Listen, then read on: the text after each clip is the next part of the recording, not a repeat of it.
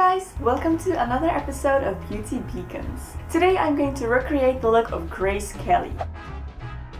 She is not only, in my opinion, one of the most beautiful women in history, but also one with a very fascinating story. I mean, who has a life like that? Grace Kelly was born into quite a wealthy family in America in the 20s of the 20th century, and at a very young age she decided that she wanted to be an actress. And although this was discouraged by her parents, especially her father, who did not find it a very honorable job for a lady to do, she made it into acting school, and by the 50s she was one of the most popular American actresses. So in 1955 something happened that completely changed her life.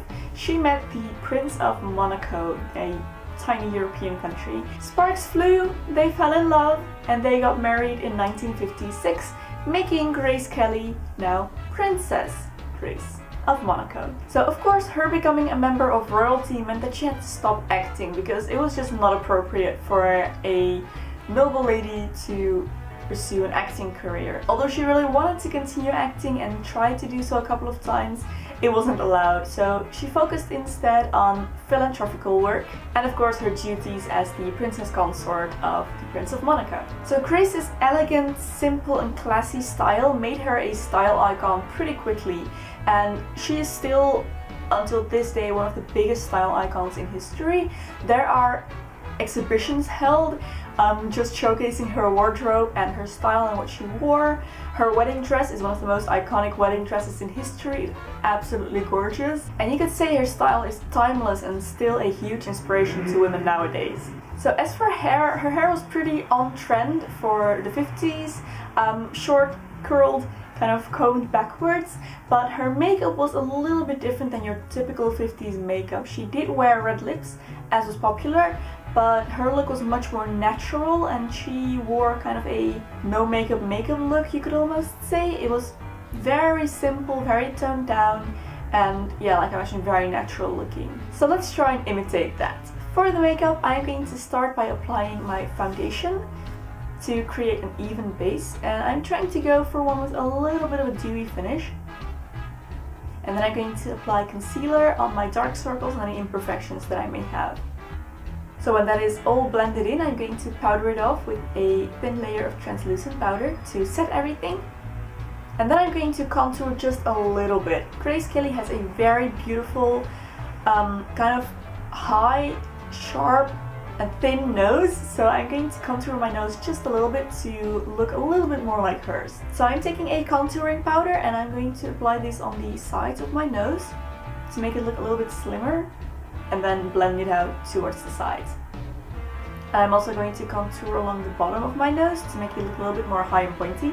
And I'm going to contour my cheekbones just very slightly, and then especially contour along my jawline. She has a beautiful jawline and a little bit of a, well, what do I call it, an indentation in her chin. So I'm going to try and simulate that with, again, my contouring powder, and just keep blending. That's the most important thing in order for this to look natural. So when the contouring is done, the natural next step is highlight. So I'm going to take a highlight powder and I'm going to apply this on top of my cheekbones for a beautiful glow, and along the bridge of my nose, again to accentuate that slimness, and just a tiny bit on my chin. Grace Kelly has a wonderful glowing skin in most of her pictures, so highlighter really helps kind of simulate that look. Okay, moving on to the eyes. I started by applying a skin colored base all over my eyelids, and I'm going for a color that is just slightly, maybe 1 or 2 tones lighter than my own skin color. And I'm just applying this all over the eyelid. Then I'm going to take a brown eyeshadow, and this is quite a dark brown, and I'm going to take this on an angled liner brush and line my eyes with this, just the top. And I'm going to apply quite a heavy layer of this brown eyeshadow, because afterwards I'm going to take a clean, fluffy eyeshadow brush and blend this out towards the top, so that it kind of smudges out and creates a little bit of a smoky, kind of brown, smoky line. And I'm just going to go over that a couple of times to intensify this. So then it's time to curl my eyelashes and apply mascara, and I'm just applying this on the top lashes. And then it's time for eyebrows. I tried to make my eyebrows look a little bit more like hers by making them slightly more rounded at the top, but she had very natural eyebrows, which pretty much look like they aren't touched at all, so I wouldn't go too crazy with, you know, filling in the eyebrows. So for blush, I'm just going for a very soft light pink, and I'm just going to apply this on my cheeks very slightly, nothing too heavy. Okay, so in the picture that I based this look off of, Grace is wearing this beautiful kind of pinky red lip color. So again, to simulate this, I'm going to start by lining my lips and filling them in with a bright red lip liner. And I'm just following my natural lip line here. And then I'm going to go over with this bright pink liquid lipstick, and mixing these two together on the lips makes the perfect shade. And this liquid lipstick is just a little bit shiny, which is absolutely perfect as well. Alright, moving on to the hair. I am going to start by applying some volumizing styling mousse in my hair for volume and hold. Then I just blow dried this real quickly, and then I separated out my hair and I curled it. So I'm going to start on the bottom layer, work my way up, and I'm using quite a large barrel for this because I'm not going for small type curls, but more like kind of these big Hollywood waves. So whenever I finish a curl, I pin it to my head to let it cool down, and I'm just going to curl all over my head. But then when I reach the top of my head, kind of this middle strip of hair, I'm going to curl these backwards and pin them in this kind of roll so that my hair is direction towards the back. So when all my hair is pinned in curls, I'm just going to wait a couple of minutes for this to cool down. And when it has cooled down, it is time to take down all of these pins and release the curls. After which I'm going to brush them out to create these kind of, again, big voluminous Hollywood waves. So Grace's hair is always kind of swept towards the back, and it's usually down that way. I tried about 100 different ways to do this on my own hair, but I think my hair is just too thick and heavy. Her hair is very fine and thin, so I think hers just stays that way better. But I'm still trying to kind of simulate that look with a load of hairspray.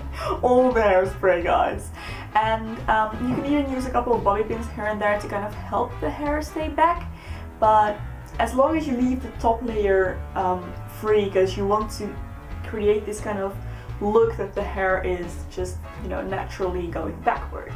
So as Grace's hair is a lot shorter than mine, I'm going to twist it into a tiny little bun in the back, and then twist this bun underneath my hair and pin it down to the nape of my neck to create kind of like a faux bob. So then I decided that my hair wasn't going to stay swept back, so I went for a little bit of a side parting, which you sometimes see on her as well. As long as the general direction is backwards, you're fine. So yeah, I again just sprayed this with a load of hairspray, and then I decided that my hair was still a little bit too long, so I turned it under one more time and just pinned it up a little bit higher. So as far as clothing and accessories goes, Grace was very on trend when it came to 50s fashion, but I'd say go for something simple and elegant, nothing too embellished. And for jewelry, go for the classics, diamonds and pearls. And Grace Kelly often accessorized with scarves and gloves, so you can go for that as well if you're trying to get her look. And there is your Grace Kelly look completed. So I really hope you enjoyed this video, guys. I want to thank you so much for watching. If you did enjoy it, don't forget to give a thumbs up and subscribe for more Beauty Beacons videos. Speaking of which, don't forget to leave your comments down below. Your requests for historical beauty icons that you would like me to recreate the looks of in this Beauty Beacons series. So I will see you very soon in my next video. Bye!